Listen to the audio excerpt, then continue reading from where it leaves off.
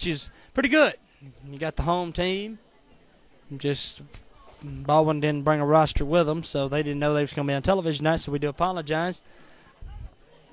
Alpha Insurance Agent Randy Criddle. See Agent Randy Criddle for all your insurance needs. Diana Turner, your Tishomingo County Tax Assessor. As Patterson throws the deep man wide open. He's got him. 40, 30, 20. He is going to be run down by number 28 on the play as Carpenter throws a big play there, but the Cardinals get out of danger there. It's a first down for the Cardinals.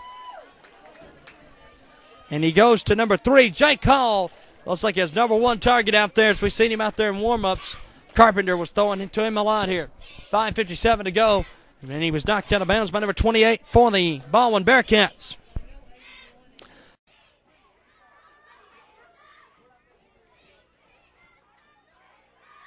Carpenter had 2 receivers on that last one to go to because Hall was wide open too, a little bit further downfield.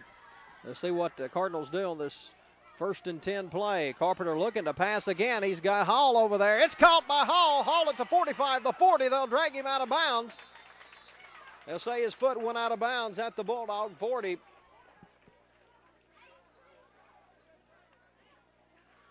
So the Cardinals 1st and 10 from the Tishomingo 40 with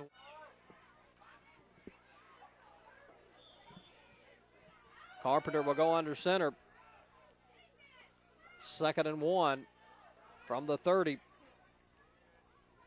Looking, he's got Hall wide open.